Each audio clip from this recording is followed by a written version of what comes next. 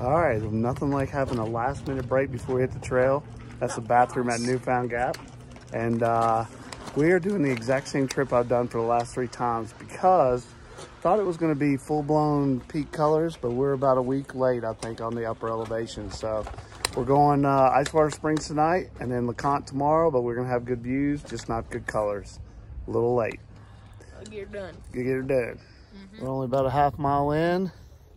Already stopping for a lunch break. It's about 1 o'clock, so time to eat some food. Collie's doing the stingers. Tegan's doing sesame things. I wouldn't eat all those, buddy.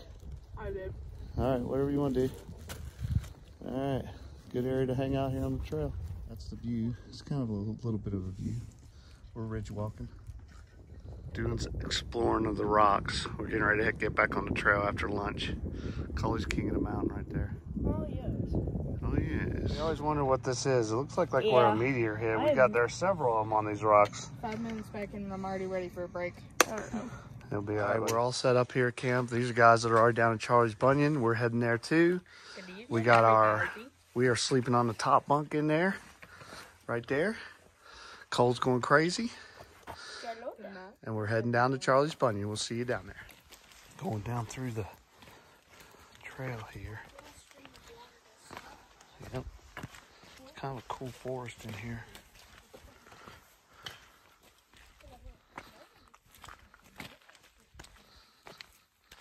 Whatever.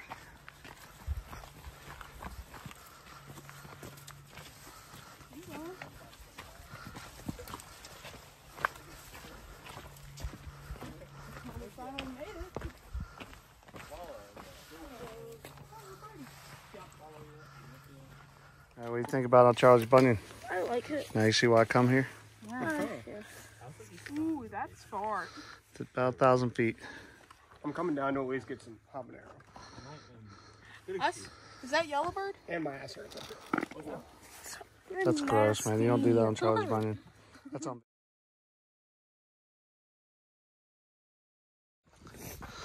You can get down there. Yeah, no. Crazy, huh?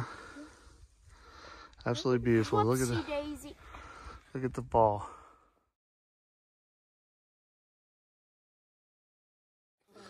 All right, everybody's awake. I kept everybody awake snoring. We got biscuits and gravy warming up in here. We got hot chocolate going and coffee, and we're having a change of plans. Cole's got a bad cough, and it's supposed to rain starting in the morning now. So rather than hike out 8 miles in the rain tomorrow, we're gonna tap out, head to Mellow Mushroom, and then go home, see the mommy. So very hot. Beautiful sunrise this morning, as you saw in the time lapse. And I think my snoring, the girl that was here last night right there, she left in the middle of the night probably because of the snoring. So it tends to echo in there.